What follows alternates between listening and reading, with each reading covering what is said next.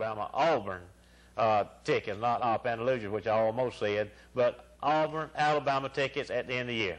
Coach Woolley, Friday night, big ball game. We was real concerned. I know last week me and you was talking a lot. Real concerned about our injuries, how we stack up against Greenville. Greenville had lost one game, and that was a big 6A school.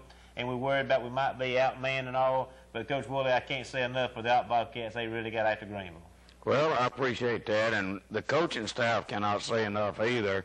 We were concerned going in and the fact that we were limited in numbers. The injuries had taken away a lot of depth, and as you know, last week we had to change up our defense.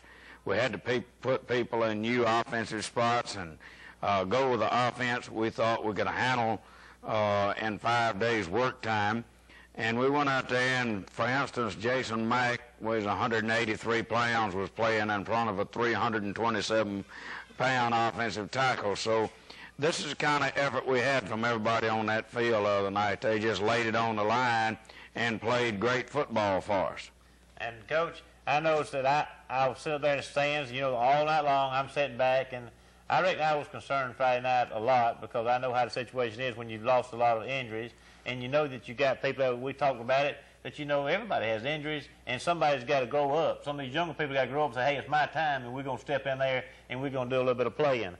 So Friday night when the game started out, I noticed that Greenville got a quick touchdown or so, and then went ahead of us, and it looked pretty bad the first quarter. And so I kind of got a little worried about how the game was going to turn out. But, Coach, I guess about the midway of the second quarter, it looked like the Bobcats caught fire, and I think from the mid of the second quarter on, it was all Bobcat football game. Just really and truly get back to it, take 1 or 2 or 3 plays away, we whipped them pretty good. That's right. It came down to, for a quarter and a half, like you said, we had to constantly adjust on the sideline.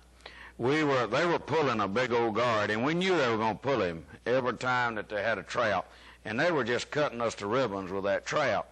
And that big old 63 was just demolishing us on the backside, so we changed up our strategy in the way we were playing him about the middle of the second quarter, and everything kind of settled down. We had 2 linebackers back there Friday night that had never played in those positions before. We had to take 2 outside linebackers and put them inside. And Brian Jones ended up Friday night with 13 tackles, and you know, he played a tremendous ball game. And then Boot Thompson came back in the second half and played a tremendous ball game, along with those down people up front. And we had taken one of our inside linebackers and put him outside. And all of it turned out well, and we played hard. And as I went out on the field there for our last time out, I looked, and our linemen and our backs were sweating and bleeding, and you know, you felt sorry for them, but at the same time, they sucked it up so we were fixing to take it in.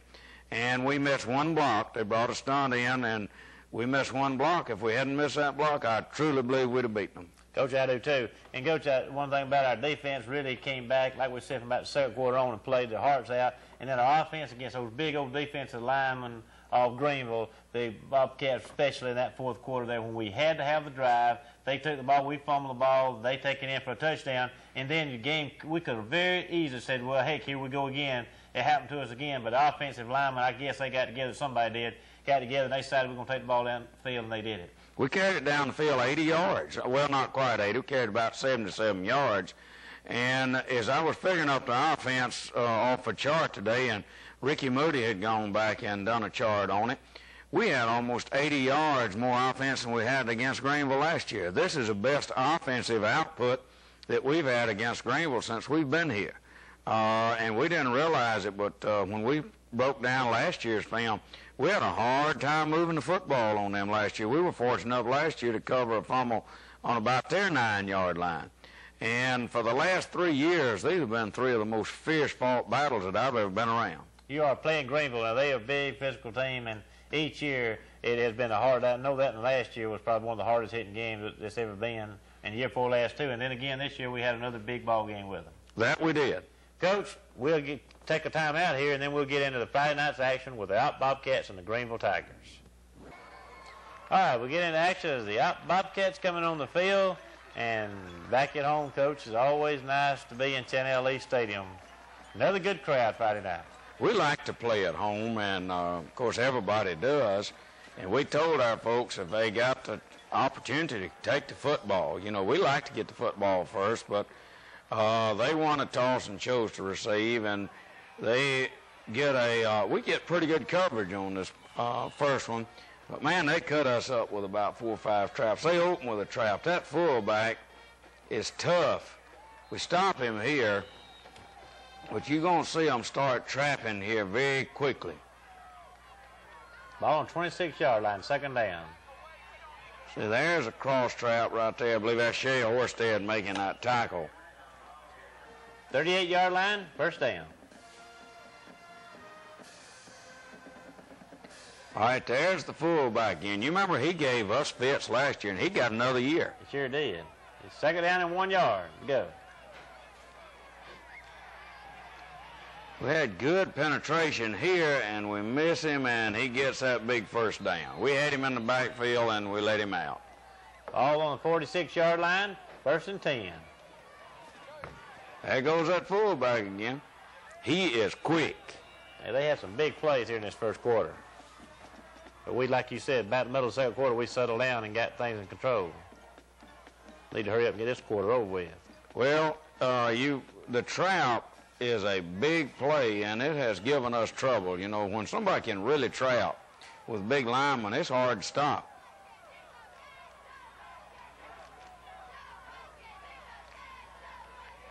There's another trap, and that one doesn't hurt us much. The fullback trap that gives us the most trouble. They go to their eye formation. This is the first time they've done that, and we wish they'd stayed in the eye all night. Now, that's just hard running. We had about 3 missed tackles on that, but they had a clipping back here. I believe I saw the flag fly. So that brings it back to the 40-yard line. This is a repass, and we'd seen this thing before, and the thing is, they never throw it unless number 5 is in the game. And so when we saw number 5, we just flew straight to him. All right, we hold them on the 45-yard line, fourth down, Greenville punting. Here again, we didn't realize, see, we've lost Cam Pierce, and Cam was our receiving man. We had to replace a lot of things. This affected our kicking game. We were lucky here. We fumbled this first pitch, and we almost gave it right back to them. Second down, 10 on the 15-yard line.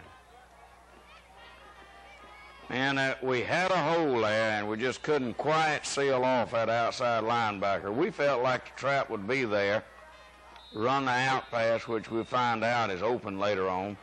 We knew from the word go we were going to have to throw this football some, because you can't muscle over people as big as they are. So we plant the ball, and they'll get it first down right at midfield.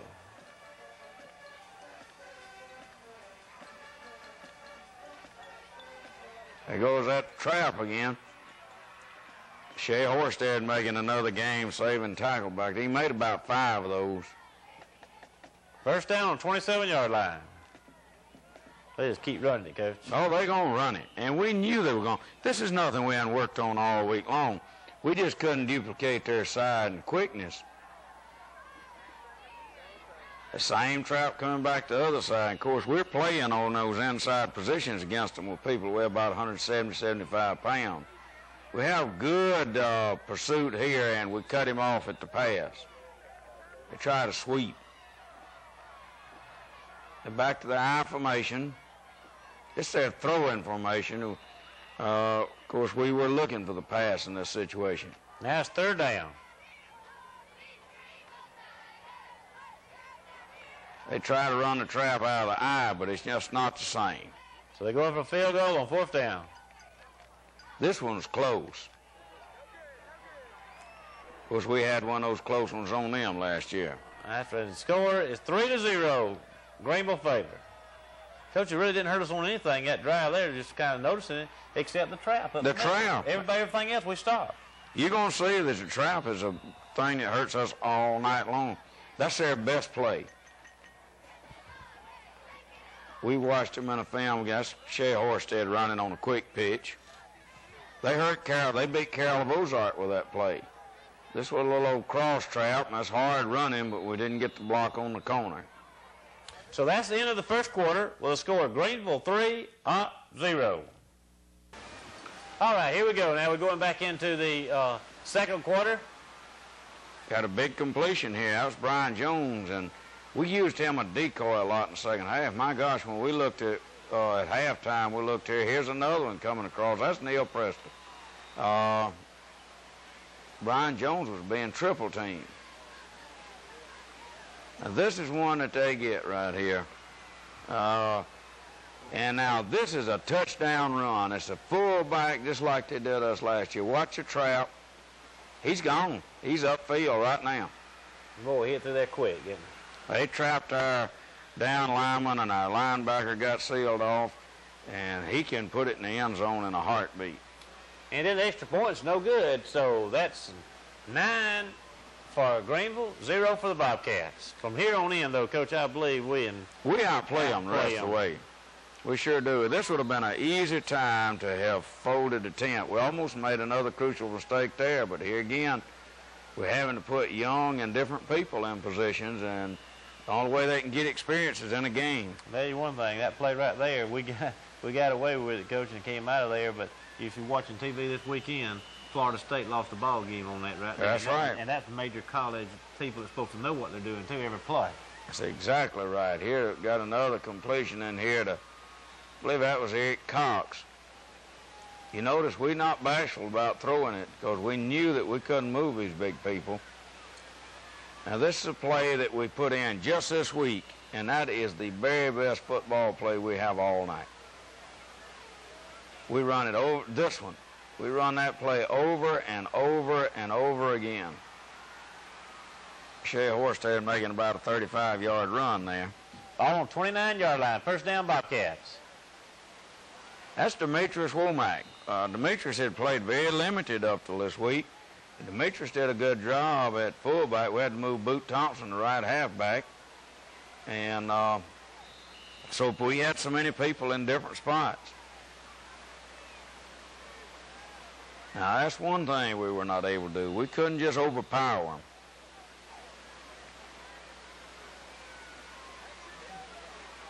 Another good gainer here on a tall sweep. So I believe that's a first down again. About the 15-yard line, 16.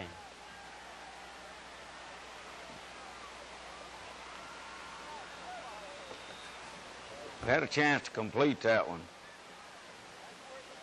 Second down. They had penetration then. They blitzed. We'll go to our trip set to spread them out.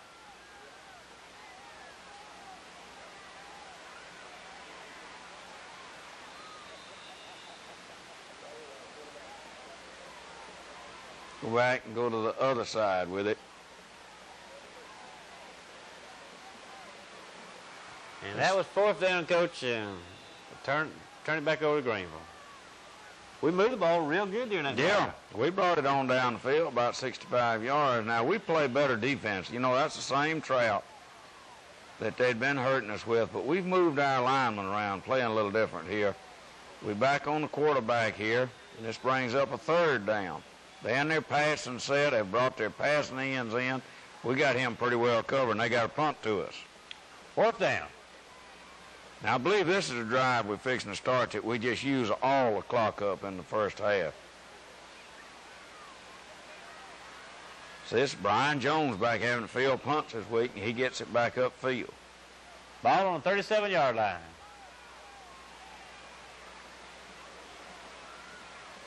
All right, we took it. That was going to be a boot pass, and got the corner and made pretty good yardage on it.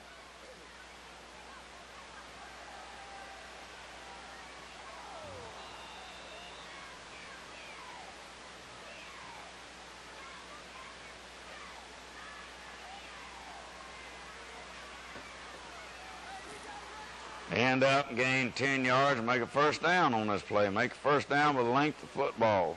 All right, ball on 27-yard line. First and 10 for the Bobcats. Good block by Demetrius Musgrove.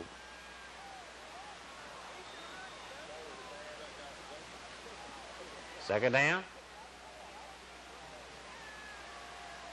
Another good block by Demetrius. Brian Jones comes up with a big catch here. We'd spread them out.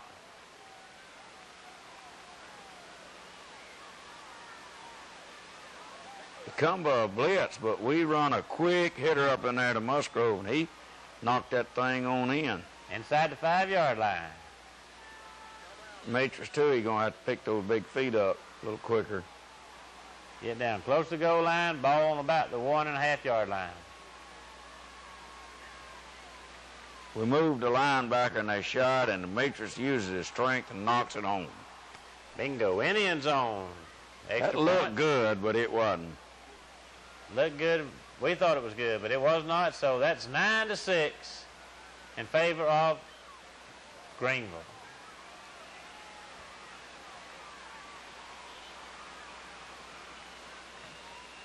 Now, we don't understand this one, but we don't care. As long as he's throwing it in stands, he can't complete it downfield, so we don't care whether the receiver over there or not. And the referee didn't throw a flag or anything. Now, I have seen a lot of, I guess, can you... There was no receiver there. I don't know what you can do there, but I didn't see a receiver, but that was a half. Anyway, that's the end of the first half. The score, Greenville 9, Bobcats 6. Third quarter now, and the score is 9-6, and we get the ball starting in the second half. We really wanted to do something with this drive. We get a pretty good return. That's Kenneth Edwards running back up in here. We thought at halftime we could get that ball in there and run it right up to one hole, but now we hit that too wide. I believe it's a tall sweep, and we let penetration get in here, get some yardage out of it. But we have motion on this next play, and I never did understand what the officials called. They never did make it clear. They did. They never did blow the whistle or never did call anything. It should have been, the whistle should have been blown. We thought it was a 5-yard penalty and they'd get the play over. But we couldn't get an explanation. They just said that's the way it was. Now there's a trap he come back with, but oh my goodness. He fumbled that. That's one of those you like to catch in the air and run them in. Knocked right back, the ball was straight up and right back to their receiver. We thought then that. Now see, there's that trap that killed us the whole first half.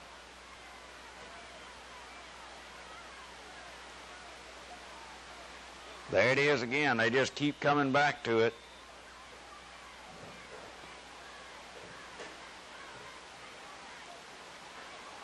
Man, we were ready for this screen. We'd seen that screen in all their films of their other games. We knew that was coming. Fourth down, Greenville punting. We had 3 people on the quarterback and 1 all over the receiver. We made them punt this one over. They were in motion, and we almost blocked that one. That's pretty good. We catch the ball, run, and let it roll. Now they hit us late, so we got 15 more. First down at the 45-yard line. Tall sweep. Had a good block, and Shea Horsted does a good job of running. He goes to the house with this one. He took that into the house, turn around, look around, see where everybody's at. See if he need to run any faster. And so that, but now we're going for 2 points. A pretty good block there with a boot. We just didn't quite make the corner. So now then the score is 12 for the Bobcats, 9 for Greenville with 6 minutes remaining in the third quarter.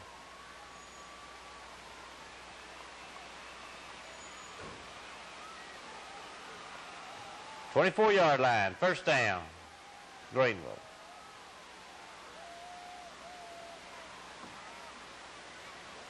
We back on the quarterback. We're playing pretty sound right along in here.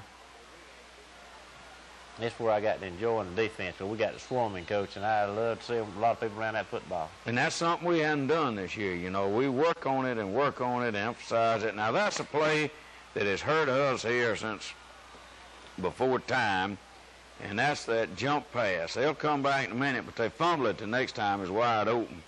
And we work on riding those ends every day, but they still hurt us with that pass.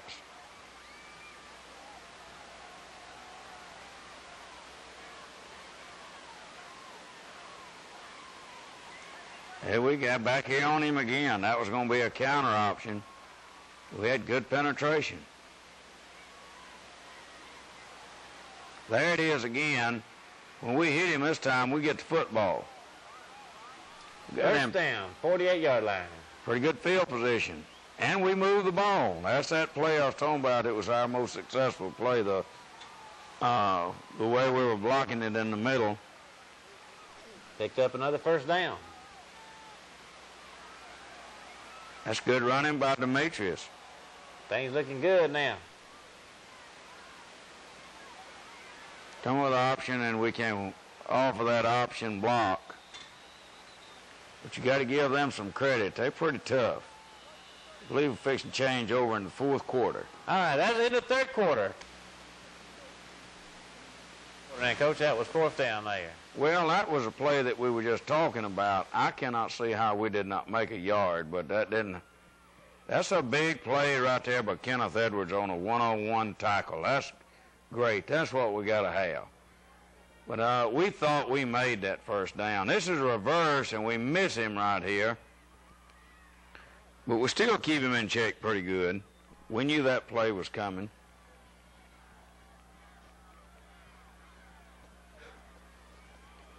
Now that looks a lot better on stopping that trap. There you go.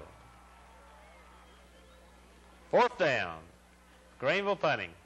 We feel real good right here. And we come up with what we think is a good, safe play right here. The one of our two best plays the other night. With tall sweep, it's in, the hit, and there's the ball pops loose. So Greenville has the ball on the 30-yard line, first down.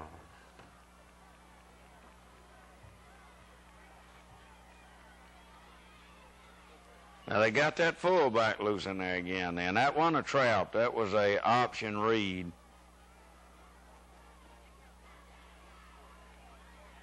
It's still an option, and that quarterback quick as a hiccup.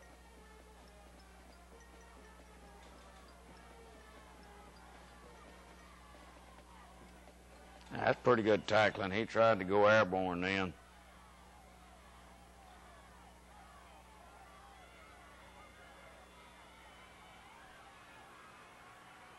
They got a big run off on that. First and go. It takes them 4 downs to get in, doesn't it, Coach? Yes, it does. We play in pretty hard defense here, and they get a penalty on third down for movement. We had good penetration then. This is third down here. And they two of them moved. Yeah, they moved. So get it over, and they, first of all, they come in here and run, fake the blast, hit the blast, come back around, and there it is, and we took the fake. They brought their passing in, and we were hollering pass, but, you know, it was just one of those things. You had to make a fantastic catch. So with 4:15 remaining, it's 15-12 in favor of Greenville. And this is where, Coach, we have to do something with it. We've got 4 minutes to do something and 2 timeouts.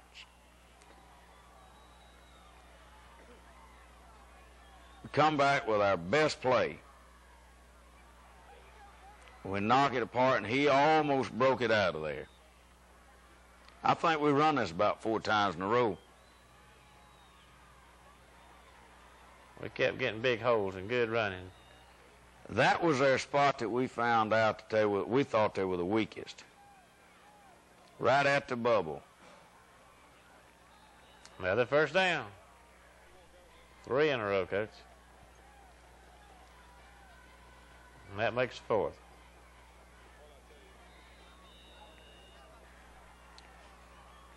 Now, we have a big play here, but we get movement. Yeah, see, that's some people in new play. He wide open out there on the swing, gets several yardage. But we had 2 people moving, so we got a 5-yard penalty.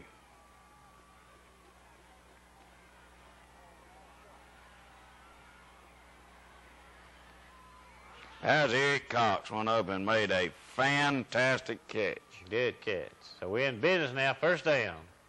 You can see the goal line will come with a tall sweep, which was our second best play, and we're getting down there knocking on the goal line now. Second down, inside the 10-yard line.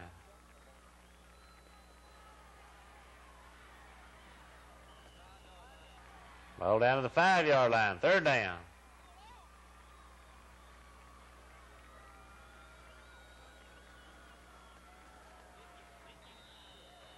Now it's 4th down, ball inside the 5-yard line. All we needed was about 2 feet, and we missed one block. They fired through from the backside, didn't they? Yeah, and we were looking for that, and that wrapped it up. That was a tough one, Coach. That's tough. And that's the end of the ball game. 15 for Greenville, 12 for the Bobcats. All right, Coach, all we can say is that was a tough one, went right down to the wire, and that's what the fans, you know, you go to see a good, hard-fought football game, and we took it to them. The boys never quit, got behind, came right back, and took it to the wire, and like you said, we ran the plays that we thought would go, and make one block, we win the ball game. That's right. We were one block away from winning the ball game. Let me bring something up here, because people may be wondering why we didn't talk to any seniors at halftime. You looking at the reason that we're not talking to seniors. This old man just forgot it.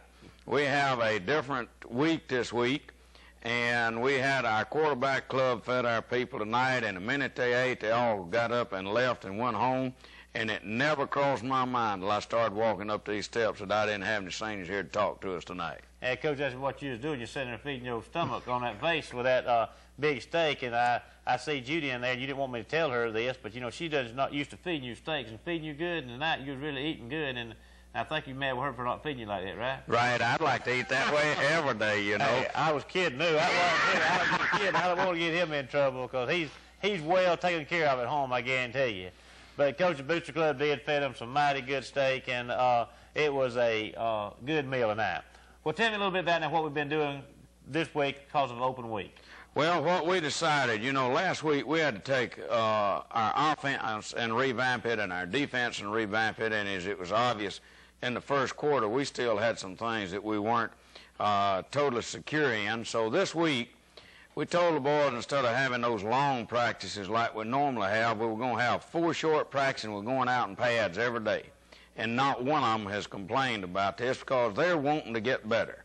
And what we're doing this week is teaching fundamentals. We're going back just like we're in spring practice, and we're working on fundamentals on the offensive side of the ball and the defensive side of the ball. And we're trying to help our young players develop this week. We're trying to get several quarterbacks in position to play if they're needed in the game. We would have been real short-handed Friday night if anything had happened to Keith Foley.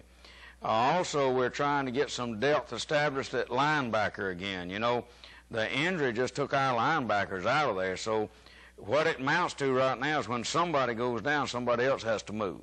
You know, Coach, that's one thing you said earlier about the boys not complaining. A lot of people hate these open weeks because you got to do a lot of work. But you said the key word to it. I noticed some of these colleges, too, that have started off slow and then things have picked up. If you want to get better, there's not but one place to get better, and that's on the practice field. That's right, and I don't know but one way to get better. I just don't know how to get better blocking against dummies and going out and helmet, shoulder pads, and shorts. You know, I don't know any way except getting to better except to be more physical.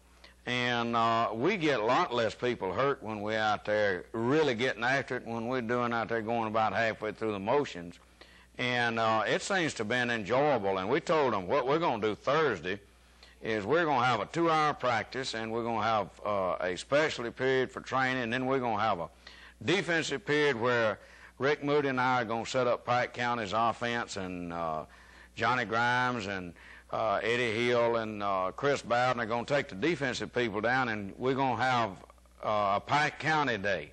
They're going against Pike County offense, and then we're going to turn around the last half of practice and go against Pike County defense. All right, Coach, let's take a quick break, and then we'll get back and find out a little bit about Pike County.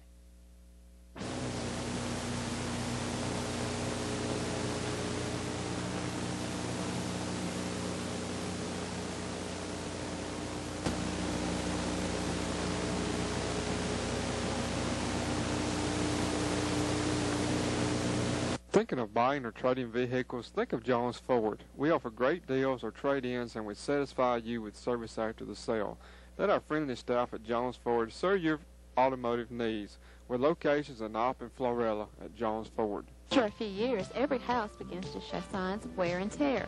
When your house needs a little facelifting or touch-up, talk it over with the friendly folks at Ott Building Supply.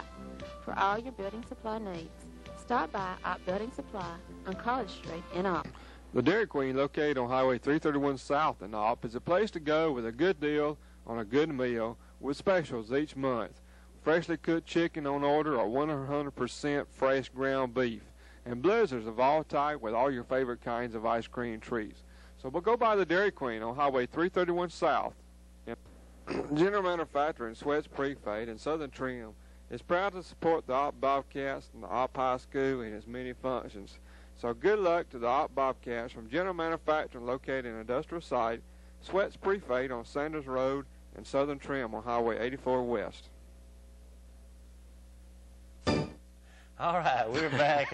Coach Woolley now, he's just kind of he's trying to figure out what we're going to do next week. Coach Woolley, Mike Russell was just talking to us and coming in here, and Mike had a little surprise for us, and I think we'll have a good surprise for you next week. All you former Bobcats and everybody that played on the Bobcat team in the last few years, you might want to tune in next Tuesday night.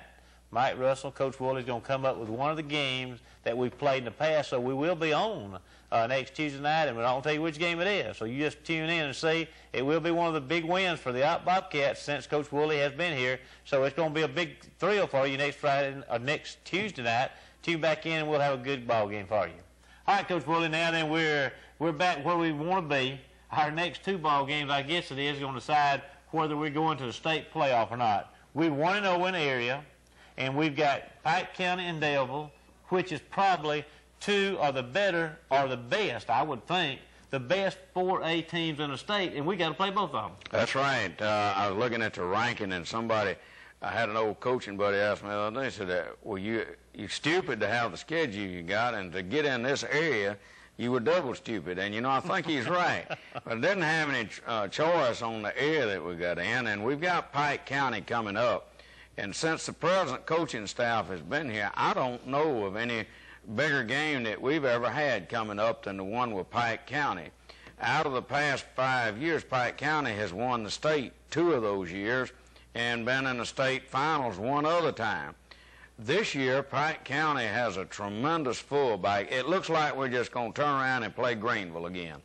They play the basic same defense that Greenville plays. They play that 4-4 defense, and they have as good a fullback as there is in the state of Alabama.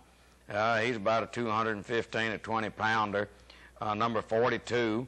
They have a quarterback who runs the option very well, and they have a tight end about 6'5", about 225. These are their 3 best, and then at one of their halfbacks, they have the state 100-yard meter champion playing at one of those halfbacks. On offense, they run the wishbone, they run the one-back set, and they run trips. They run a lot of the same things that we do. So we are looking forward to this game, and we know how big it is, and this is one of those times that we really need the people of Opp to get out and support us in this game, because we need a crowd here. Coach, that's right. And going back, I think Pike County's lost 2 ball games, or maybe 3, but they haven't played anybody but Enterprise, Dothan, Eufaula, and they have played a tough schedule, and so they have been in tough competition, and so they'll be ready for us for playing that tough schedule when they get here. Sure, they hadn't played but one team in 4A. They opened the season with a win over Smith Station, which is a big 5A school. They beat Smith Station? They beat Smith Station the first game of the year. Well, I know where Smith Station beat somebody real big this weekend. That's right. Auburn, or who was it? Auburn. So, they've got a good football team, and their losses have been to, like you said, Dothan and Eufaula and Enterprise. And, these are good football teams, and the Enterprise game was 35 to 22, and the one with Dothan was somewhere similar to that, so they can score. They sure can, Coach. And I know it's, like you said, people think about the crazy part about it, but, it's hard to believe that you can be in 5A one year and drop down to 4A and play every team you play probably in 4A were tougher than the teams that you were going to play in a 5A. In 5A, we feel like there's been no problem at all going to state playoff, and now then we're going to have to fight for our lives just to make the state playoff. Well, last year's 3rd runner-up in 5A was Fayette County, and they have one of the best quarterbacks. The coach's son's quarterback up there, and he's considered the premier quarterback in the state this year. They've lost the last 2 weeks. So, they dropped down from 5A to 4A, and I really and truly believe there are more good football teams across the state in this division as in any other. Now, don't take anything away from Blunt and your Gadsdens and those kind of people, but when you take a whole cross-section, there's just a lot of good 4A football teams. And I know one thing, we got two of the toughest in our next 2 weeks. But like you said, your last comment a while ago was, now, we're going to give the fans a lot. Now, dadgummit, we've come out here and we worked hard. Our players worked hard. These football players have worked themselves to death, and they, like Coach said, that they're hungry and they want to win, and that's why they're working hard and they're not griping and complaining. So we're going to give everybody an op 1 week rest. You don't even have to go to ball game in Andalusia or Elba or Sampson or Florella or wherever. You don't have to go to a ball game this weekend. Now, if you want to, you can go ahead and go, but you don't have to. You take 1 week off, take your wife out to eat, feed her real good, take her a steak or whatever, and then next Friday night, we're going to play Pike County at Channel Lee Stadium. Not this Friday, but Friday week we're going to play there, and we're going to expect everybody in OP to come on out to Channel Lee Stadium, close your businesses down if you got a restaurant, close them down, then tell them you'll be open right after the game. And we're going to all be back and we'll all go out and eat then after the game. But that's Friday night week, we want everybody to be in Channel Lee Stadium and OP. Put us through where we can go on to the state playoff, Coach. We're looking forward to it, and like I said, this is a mighty, mighty big game, and we're going to work and do everything in our power to be ready for this one. All right. Coach Woolley and I are going to take next Tuesday night off. He's going to get a little rest, go ahead and have practice that afternoon, and he'll be able to go on home and relax a little bit. So we're going to take next Tuesday night off, but you be here. Don't forget, next Tuesday night there's going to be a film, a playback of one of the big ball games that's been here since Coach Woolley has, and that we played. And so be here next Tuesday night at 8 o'clock for Coach's Corner. That's it for Coach Woolley and old Randy Griffin. Good night.